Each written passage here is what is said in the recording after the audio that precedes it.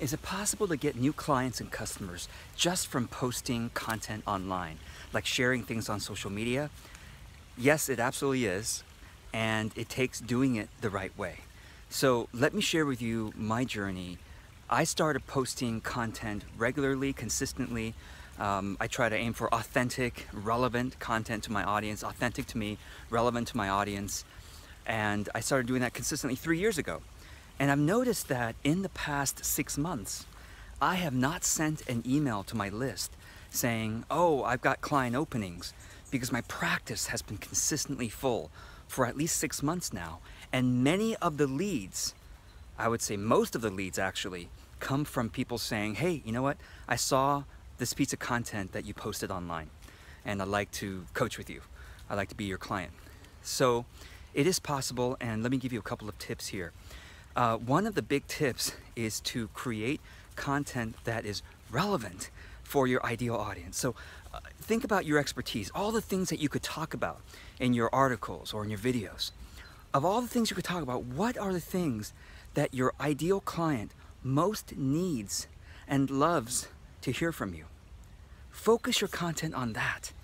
One of the mistakes I made for years. So one of the things you might think is, George, do I have to post content for 3 years like you do before I can get this? No, it's not about the length of time. It's about the quality of content.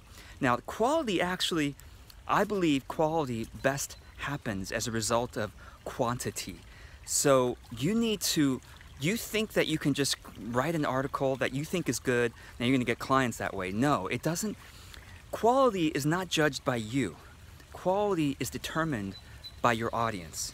And so in order to figure out what quality means to your audience, you've got to put enough content out there to start honing your observation skills to say, oh, they really want more of that from me or more of this from me. Also, quality helps if you learn how to create better content. So this is where coaching can be very helpful, to have a coach that knows content, to be able to look at your articles or videos and say, you obviously can improve in this way, that way, this way. Or take a class on how to write better, or a class on how to make better videos, etc. But get started, that's the key. I wish I got started on creating consistent content 9 years ago, but I didn't get started till 3 years ago. So I hope you'll get started today, because the sooner you start, the more quantity you put out there to be able to observe what your audience tells you is quality. And basically, if your content is not being spread, people aren't loving it, they're not contacting you to become your client because of it, that means your content is not quality enough in the mind of your audience. And again, we are not the ones to judge quality. All we can do is create content, publish it consistently, and let our audience tell us what is quality. So until the next video, I'm George Cao, always open to your comments and your questions. And let me see if I can show you my dog, Buddy. Buddy! Okay, he's right there. He's such a good boy. Good boy, Buddy.